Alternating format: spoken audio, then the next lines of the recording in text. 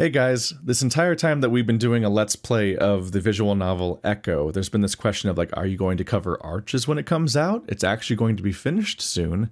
And Arches is this kind of sequel to Echo. It's not a narrative sequel in that it doesn't follow after any of the endings of Echo, because none of the endings of Echo are canon, and it doesn't feature any of the protagonists of Echo. But it does have people arriving in Echo after the events of Echo, whatever those may be. The ambiguous occurrences of what happened in Echo in whatever timeline this may or may not be in. And it's really good.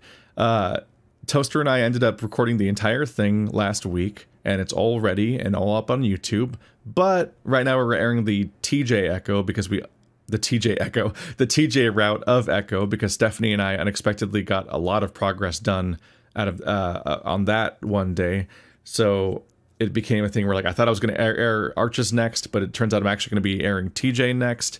And so Arches is just kind of sitting there in limbo, and I thought, okay, well, this is a good opportunity to promote my Patreon, which I do not do enough to promote, even though it's the entire reason I can make a living doing this and why I can focus on doing this Let's Play channel as much as I do.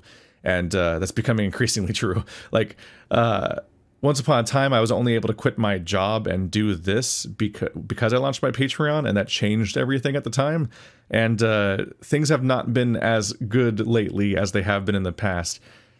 So when I looked at my analytics this week, I saw that in April 2023, I made about half as much from YouTube as I did in April 2022.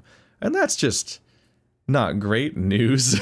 So YouTube doesn't exactly have my back, so I do need to try to make Patreon look as good as I can, which can be a struggle because I'm doing this Let's Play channel, and I do the streams, and I do the podcast, and then I try to have a life on some level, but I also try to put work into writing scripts so I can make video essays, and I'm trying to become more comfortable with making shorter, maybe less important scripts and becoming comfortable with that, because I do need to make more stuff for the video essay channel. I have a problem where out of every 10 scripts I start, I finish like one of them, and it's like this issue of like having confidence in that what I have to say is worth like finishing, and that these ideas are worth fleshing out, or hitting a dead end where I think that like I just no, this is not a good video.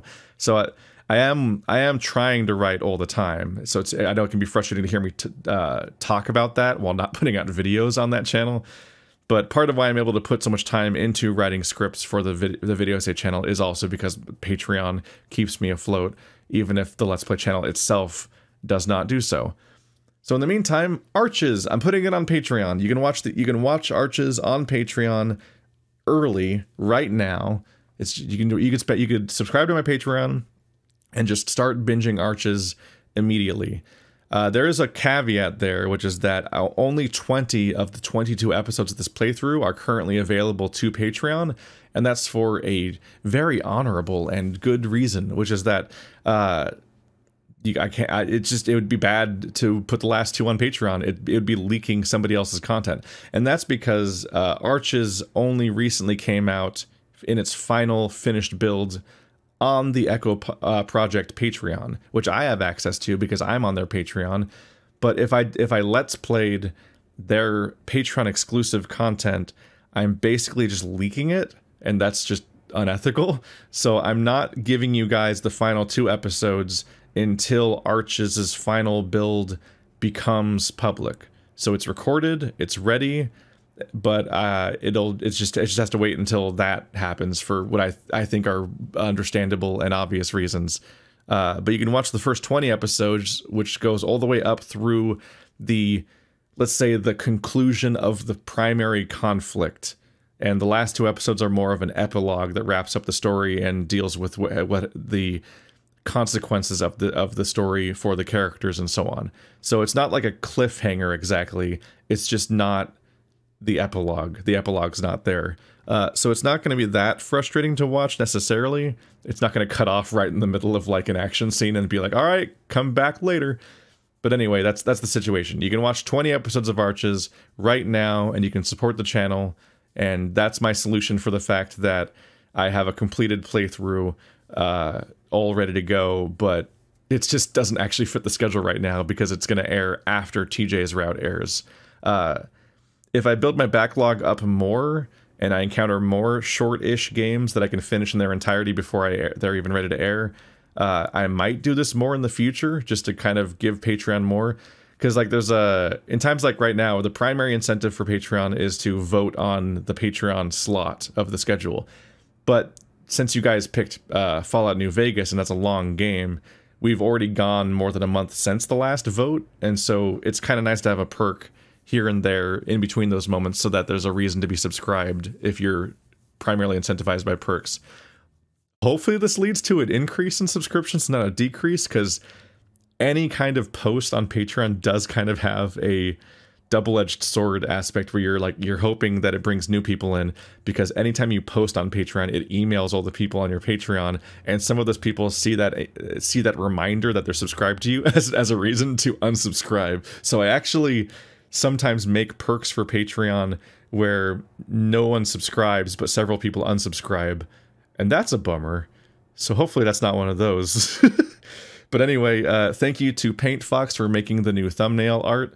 We've continued the trend where we have, between Haps, Stardust Pup, and Paint Fox, we have the sprite artist of the game draw our characters in Ad Astra and Echo, and now Arches. So that's been cool.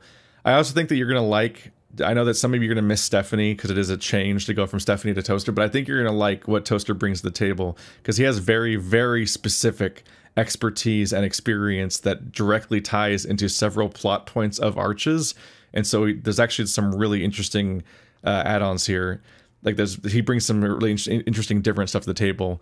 And I think you guys have liked him in the other stuff already, so there's no reason to think that he wouldn't be fun here. And also, the first person to watch this playthrough has turned out to be Paint Fox himself, because I leaked the playthrough to a couple of people privately that have helped me out with stuff. And Paint Fox flatteringly has also said that like our voices are apparently exactly what he figures Devin and Cameron would sound like. So that's really cool. And he seems to be enjoying the playthrough, so it's Paint Fox approved. Go watch Arches. I'll see you guys later. Link in the description. Right, that part's important. So, what do you know about paranormal investigation? You said you did research? Turns out you just run around with a flashlight, call the ghosts a bitch. Wow, they watched my Let's Play of whatever it's called. Phantasmophobia. Phantasmagoria. What the fuck is that game called? Yeah, Phasmophobia. Phasmophobia.